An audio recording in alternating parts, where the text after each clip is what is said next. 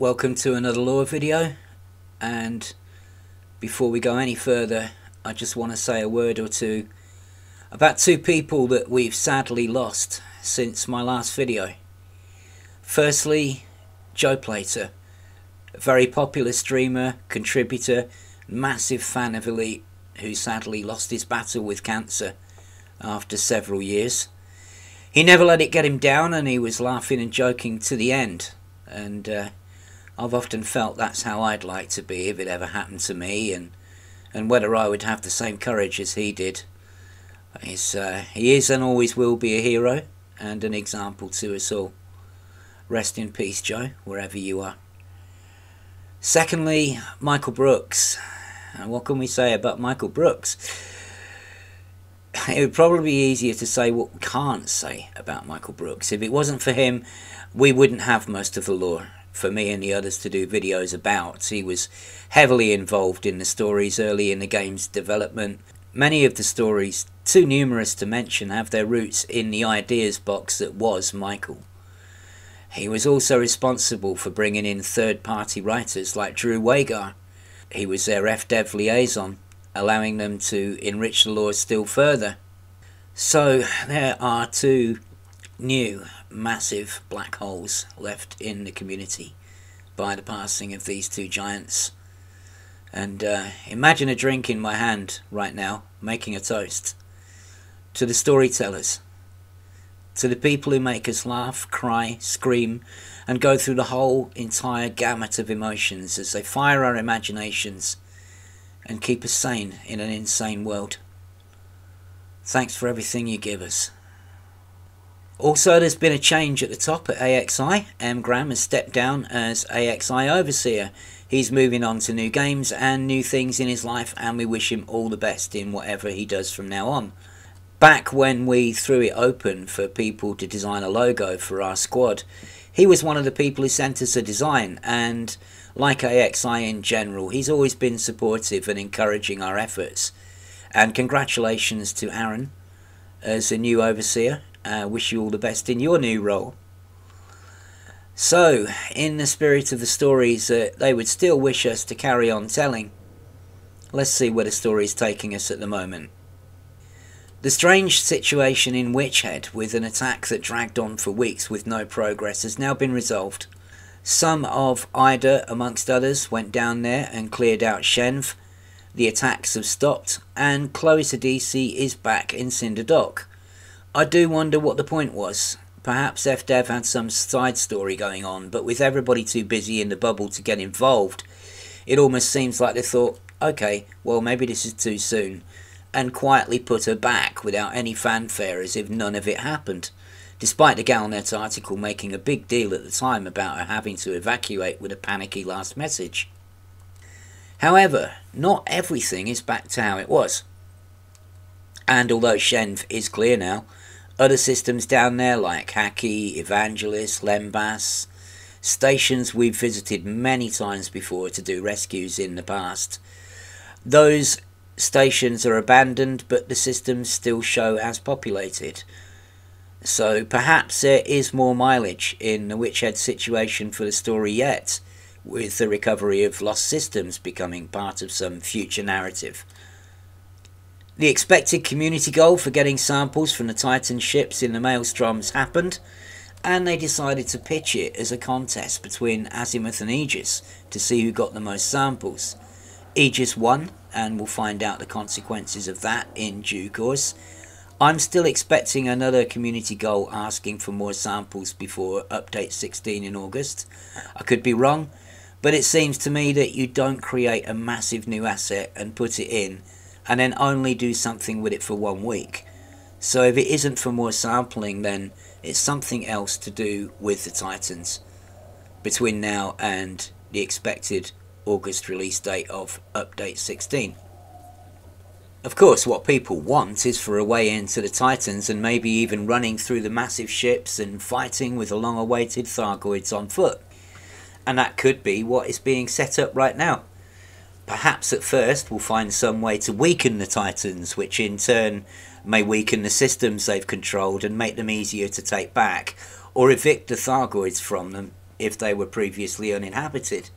And then, having weakened the Titans at the end of the year, we find a way to break into them and finally get to fight the Thargoids on foot. This is obviously speculation, but it would be very cool and a perfectly logical extension of everything that Odyssey is about, you know, being on foot. But yeah, a running battle through Titan Megaship is something that I'm sure a lot of players would not say no to if they decide to go that way. Whatever happens, I'm sure there's going to be more Titan related community goals to come. But this week we've got a mining community goal. That's a bit of an obscure one, this, with no real indication as to its importance to the story as a whole. It could just be a bit of a gap filler until update 16. But the Federal Corporation Coca-Cola Limited are running a mining community goal where they're paying over the odds for Bertrandite, Praesidonium and Coltan. And players have already noted that you could get more from mining platinum near a resource site with a mining map. But this isn't too bad because mining maps aren't for everyone. Contributing to a community goal is usually motivation enough for people not to worry about whether they're min-maxing or not. And the payout isn't that bad. And there's also a metal-rich ring with the materials wanted in the system itself, practically outside the door. So while it might not be optimal, it's a decent little earner in its own right and very, very easy for anybody to participate in. I love the bit where the company is basically saying, hey, if we make more money, we pay more taxes so we contribute to the war effort more. Aren't we good people? It's a novel way to excuse corporate greed, and I bet whoever wrote that had a bit of fun. That's some top quality through the looking glass spin there. After the feds arrested the Far God and impounded their megaship, the Dedicant, President Mahon of the Alliance made the feds an offer. Why not deport them all to Alliance space where they're not outlawed and get them out of the feds' hair for good? And some people think that Mahon's being a bit of a grandstanding here, positioning himself as a tolerant but firm leader without the full-on heavy-handed authoritarianism of the Federation. But whatever the case, the feds agreed.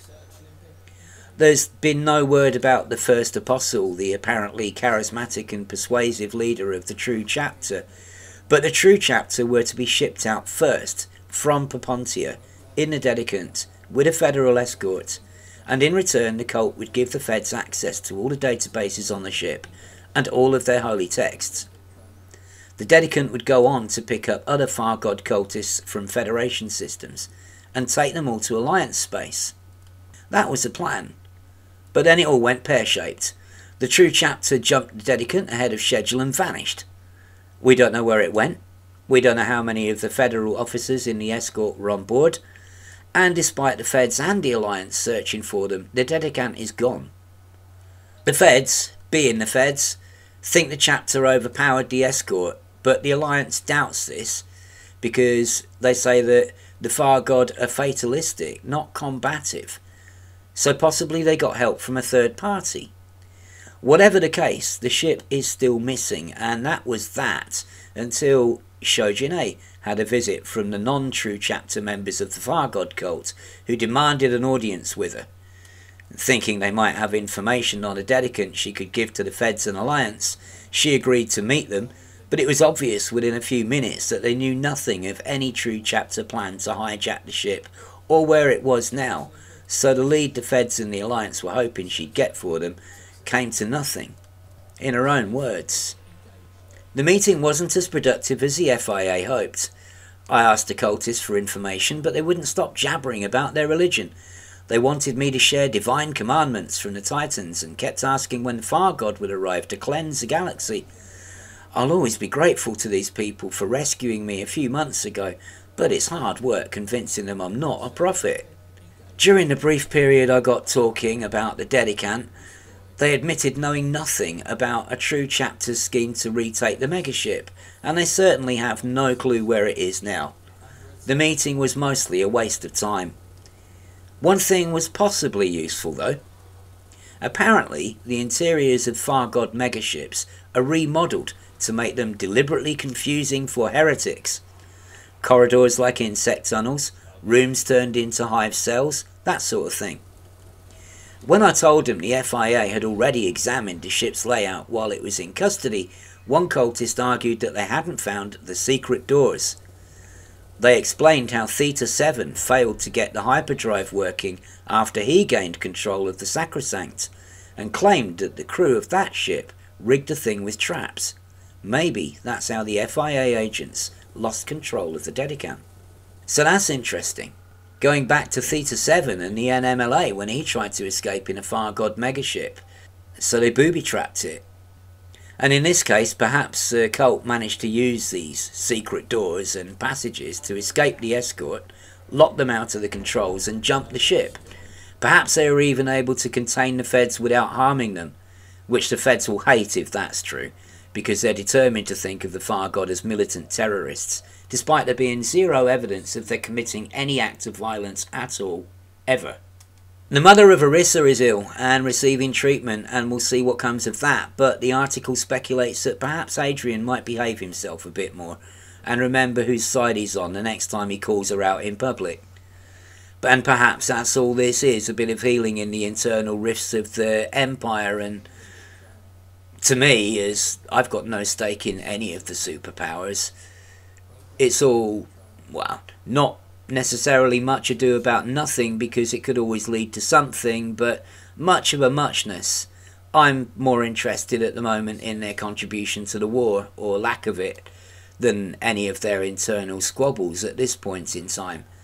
They keep teasing it a challenge to Arissa, and then nothing comes of it, so it's just another day of entitled royals shouting at each other in a prehistoric system of government, with all the vision, talent, imagination and forward-looking attitude that you can expect of people stuck 4,000 years in the past.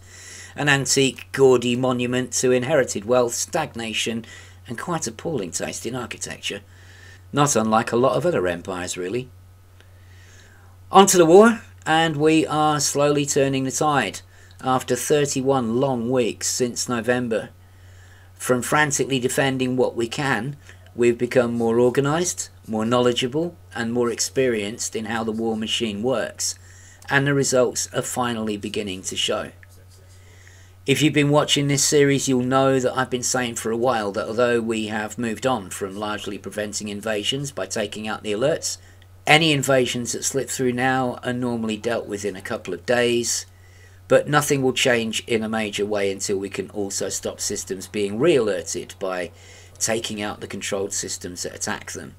And as that's the job of AX, it's not really our remit as a rescue squad, although if FDev create non-combative activities to do, we're all for it. And in the meantime, our allies are AX, and they're getting to as many controls as they can. Through the research done by Ian Doncaster, which has been refined each week by experience and observation, we now know with an almost perfect degree of accuracy which controlled systems are causing which other systems to become alerted. As you can see from this screenshot from last week, 7 alerts were predicted for Tyrannus this week, but each Maelstrom can only produce a maximum of 5, and all 5 of this week's alerts are on this list. We also have a list for this week of the control systems that will most likely cause alerts next week, and every Thursday the list is updated throughout the day, so by Thursday evening we know which controls will cause which alerts the following week if they're not taken out first. Taking out all of them in a week is not an option yet, but the AX pilots and tissue samplers are taking out some of them, and that process will continue, but many of them will be tough to clear, so it's slow and steady at the moment. However, the process will no doubt accelerate as more pilots get involved. For a control system to cause an alert, it has to be within 10 light years, and if for any reason it doesn't cause an alert that week, it can't cause one for another few weeks, as if it has one chance that week, and if it doesn't use it, that's it. Opportunity lost for a while, and then next week it's another control's turn to have a go. But then, as more and more control systems get cleared, it never gets that chance, because the knock-on effect of clearing those controlled systems is that the Maelstrom loses its ability to cause the full number of alerts in a week. Each Maelstrom normally produces 5 alerts a week, giving us 40 new alerts to deal with every Thursday. But with the ability to cause alerts reduced by taking out control systems, and clearing the ones that can affect human space, we've seen the Maelstrom's ability to produce new alerts drop from 40 to 39 for 2 weeks, and then last week to 34, and this week only 24 new alerts were generated. It's a bit like spinning plates, and it's quite awkward to explain, but it works. At the start of the war, the Thargoids were taking over huge amounts of territory. 50 systems a week for a few months until they had over 1,100 systems. With all of the invasions and alerts to clear, it was obvious we were not supposed to be able to stop that. In the last 2 weeks, the Thargoids have lost a couple of hundred systems and they're no longer expanding into new ones. This week, they're down to 970 systems under their control, and hopefully, as the weeks go by, that will keep dropping and dropping and dropping. Thanks to the work of the AX pilots and tissue samplers in controlled systems, we've retaken many of them, kicked them out of a lot of uninhabited ones, stopped the Maelstroms from taking any new systems, and by hitting the counter-strike systems as well as the controls that cause new alerts to appear, we appear to be hindering the expansion and forcing them to a standstill while we retake some of that territory. The turning point we've all been waiting for has finally arrived. As each week goes by, we're reducing the Maelstrom's ability to create new alerts, which in turn prevents those systems going on to be invaded, and meanwhile, more and more controlled systems are being retaken from the Thargoids, or they're being kicked out so the system returns to being uninhabited. At PDES, we have split our strategy, and we're using tissue sampling to clear unpopulated alerts, so they don't become new controlled systems, and the populated ones that are harder or more time consuming to do rescues from, like only having a single outpost or ports that take several minutes to fly to before you can even pick up passengers. We're doing those with tissue sampling and leaving the rescues to be done in the systems where they work best, big stations near the star and so on. So now we just have to keep the pressure on, knock out the alerts as they appear, clear as many controlled systems around them as possible, reduce the Maelstrom's ability to invade and expand, and push inwards towards the Maelstroms, taking back territory as we go. We've been moaned at a bit because people like invasions and our aim is to ultimately stop them, and believe me, the irony is not lost on us. Our whole squad was created to work in invasion systems, but it's an irony that we've always understood, that our ultimate goal does mean eventually working ourselves out of a job. But then, this is where I would want extra and different kinds of rescue operations to be expanded on and created. I've wanted that for a long time. New types of rescues should be created for those who enjoy that kind of gameplay and roleplay. There doesn't have to be a war on for that to happen.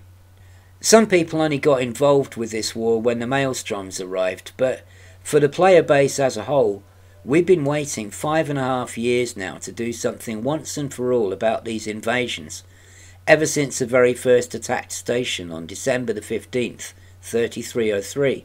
We're not necessarily looking for a complete resolution, but for the narrative to move on from the attack, repel loop that the war's been stuck in since it began. And now, finally, we have the chance for some sort of progression to happen. We don't want to be stuck in this stage of the war any more than we wanted to be stuck in a loop of hit and run attacks. We want it to actually go somewhere. Personally, I think 6 to 7 months is about right to turn this thing around. The first few months learning and organising, the next few focusing and optimising our operations, and now finally getting to the point where we can take control systems and slowly push back. Eventually the control systems around the current human areas will be cleared out, so those areas will no longer be alerted or invaded, and presumably then, with the Maelstroms unable to cause any new alerts or move into any new territory, we'll be left with a ton of control systems to gradually clear as we push inwards towards each Maelstrom. So for those worried that invasions will disappear completely, I would remind them that as we do push inwards towards the Maelstroms, we will no doubt retake more previously inhabited systems, and they will need protecting while the AX pilots push on. And as those systems come out of recovery, they could become candidates for re-alerting and re-invasions with new control systems once more within 10 light years, ready to become the next wave of attackers. But any retaken systems closer to the Maelstrom will theoretically become the new alerts and invasions, the next wave of alerts and invasions. And as they're closer to the Maelstrom, they will be an order of magnitude harder to clear and protect than the ones we have now. In that sense, we can even look at all the work done so far, and it has been an immense amount of hard work. We can look at that now as training for an even harder task ahead. There's also a significant proportion of the player base who believe that the next update will give us a new set of punishing challenges, with some people believing that just as we're on the point of dealing with the situation so far, they're going to hit us with something else that will take time to cope with. But at the back of my mind, I've still got this nagging feeling that why did the Thargoids take over all of this territory? They've not done anything with it. They've not sown any barnacles, they've not built anything, they've just occupied these systems. What for? Are they actually going to do anything with these systems? Or is this just to keep us occupied while they find whatever they're looking for, if that's what they're doing, or achieve whatever other objectives they may have? Let's see what we can get done before the next update in August, and I will try to find some time to get a Titan build together so I can go and have a look at that. In the meantime, stay safe, keep up the good fight, and as always, thanks for watching.